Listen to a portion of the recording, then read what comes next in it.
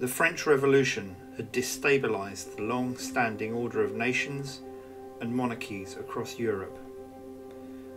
Attempts to create an Italian state were dashed by the Congress of Vienna, which left northern Italy ruled by the Habsburg and the Bourbons.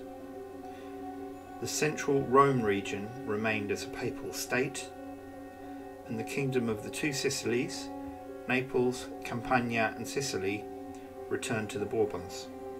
Frequent violent revolts were ruthlessly put down by the Austrian and Bourbon armies. Britain also had an interest in Sicily as a strategic naval asset. Independent Italian states were unable to break free from foreign rule. Popular uprisings, alternatively demanding independence or the reunification of Italy and Sicily, came and went.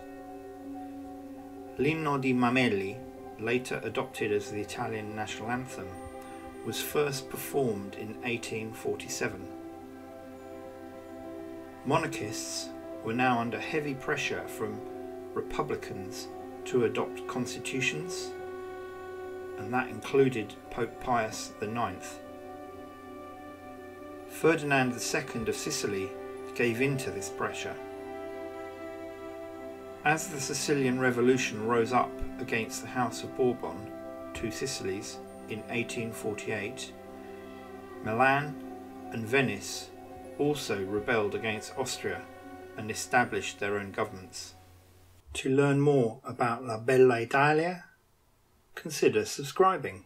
The 5-day revolt in Milan began with the boycott of monopoly items such as gambling and tobacco, which was controlled by the Austrian rulers. It soon escalated to street battles of the local population against the armed troops, with the Italians literally throwing stones. The Milanese ejected the Austrian garrison after 5 days of fighting.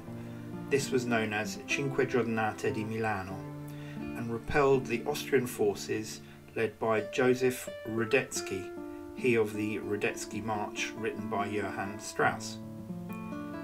Having been disregarded by Charles Albert of Sardinia, Piedmont, Garibaldi returned to lend his support to Milan. The First Italian Independence War was fought by the Kingdom of Sardinia, Piedmont, and the Italian volunteers against the Austrian Empire and began in 1848. King Charles Albert, Sardinia Piedmont, chose the war flag of the Italian tricolour and the Savoyard arms. The Kingdom of Sardinia, Piedmont, suffered crushing defeats to the Austrian Empire and lost at the battles of Custoza and Novara. This left the Austrians in control of the Lombardy-Venice region, except for Venice itself. In 1849, Charles Albert, King of Sardinia and Duke of Savoy, accepted his defeat to the Austrians and abdicated in favour of his son, Vittorio Emanuele II. In 1849, the Roman Republic was declared as a replacement of the Papal States. Pope Pius IX fled to Gaeta as Giuseppe Garibaldi approached to defend the Roman Republic. A French force was dispatched by Louis Napoleon to end the Roman Republic and restore the Papal States.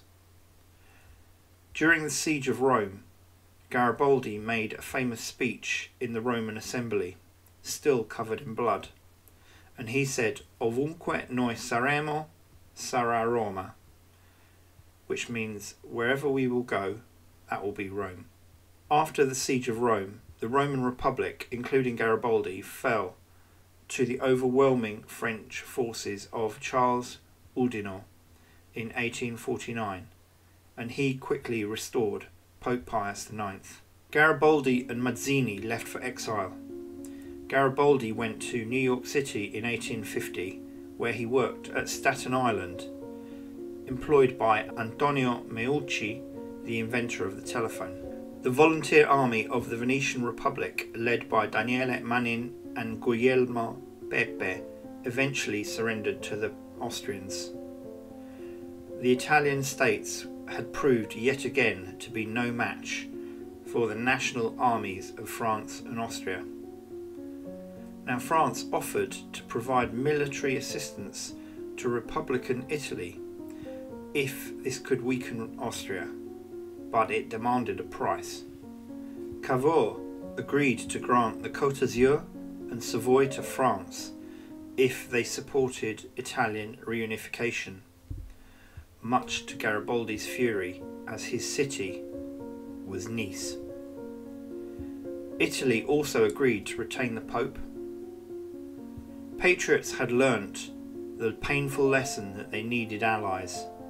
Piedmont, Sardinia, Vittorio Emanuele II of the House of Savoy, and France. Count Cavour campaigned for an independent Italy.